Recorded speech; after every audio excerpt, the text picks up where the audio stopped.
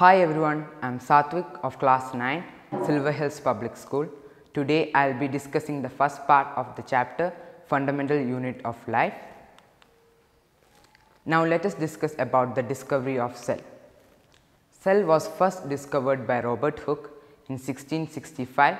This discovery was the greatest discovery in the history of science. What did he do? He examined a thin slice of cork that resembled to honeycomb having little compartments. He named these little compartments as cell. Discovery of living cell. In 1674, Leeuwenhoek discovered free living cells in the pond water with the help of an improved microscope. Here we can see the picture of the improved microscope that he used for his discovery. Further studies led to the formation of cell theory. Who proposed it? It was proposed by 𝓕𝓷𝓲𝓽 and Schwann. Cell theory states that every organisms are made up of cell. Cell is the basic unit of life. Cell. What is cell? It is the fundamental unit of life, that is the smallest functional unit of life. It independently performs all the functions necessary to sustain life. All new cells come from a pre-existing cell. Types of cell. Cells are classified into two types on the basis of number of cells present in an organism. They are unicellular organisms and multicellular organisms. Now let us discuss about the multicellular organisms. These organisms are made up of more than one cell. They normally have different kinds of cells in their body. Some examples of them are human beings. Now let us look at the pictures of different kinds of cells present in a human being.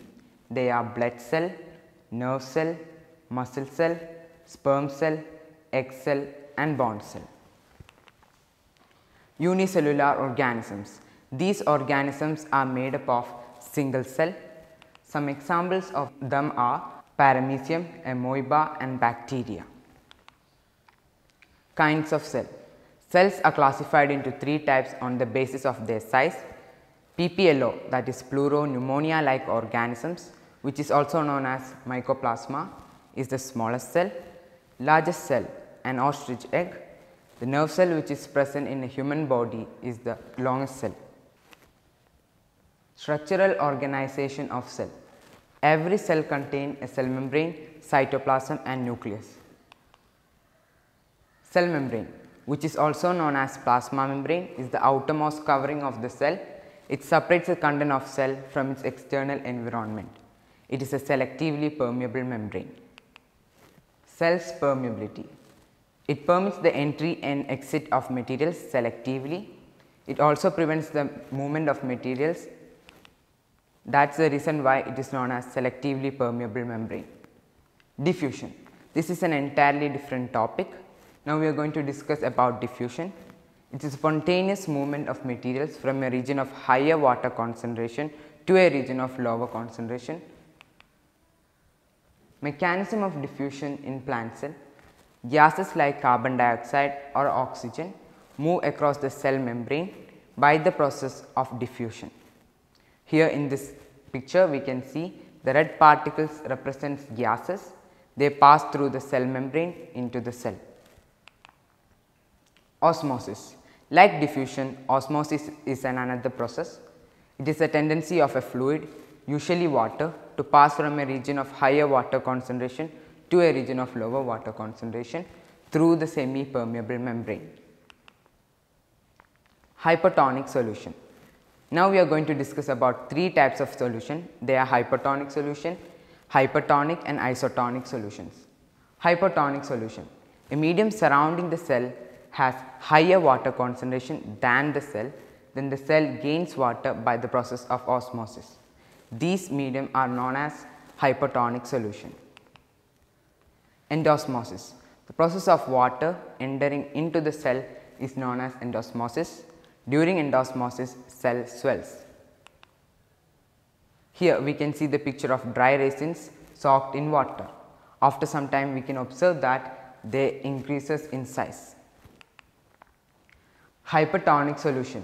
A medium surrounding the cell has lower water concentration than the cell, then cell loses water by the process of osmosis. Such a medium is known as hypertonic solution.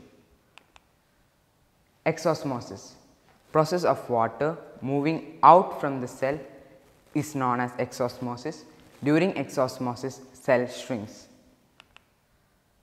Here we can see the picture of grapes soaked in salt solution. What happened here? After some time we can observe that they shrink. This is due to the process of exosmosis, that is, water inside the cell moves out to the medium.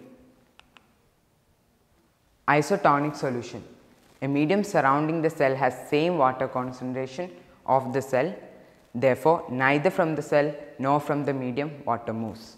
Such a medium is known as isotonic solution. Cell wall, as the name represents, it is a wall around the cell. It is the outermost covering of the cell. It is rigid, semi-elastic and semi-transparent. It is seen in plant cell, fungi and prokaryotes. In plant cell, they are made up of cellulose. In fungi, they are made up of fungal cellulose and chitin. Cell wall. Here we can see the picture of plant cell.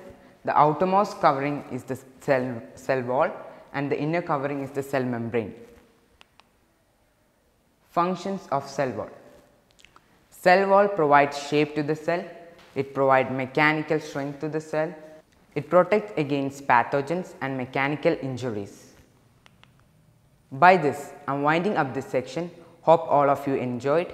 Meet you till then. Bye. Thank you.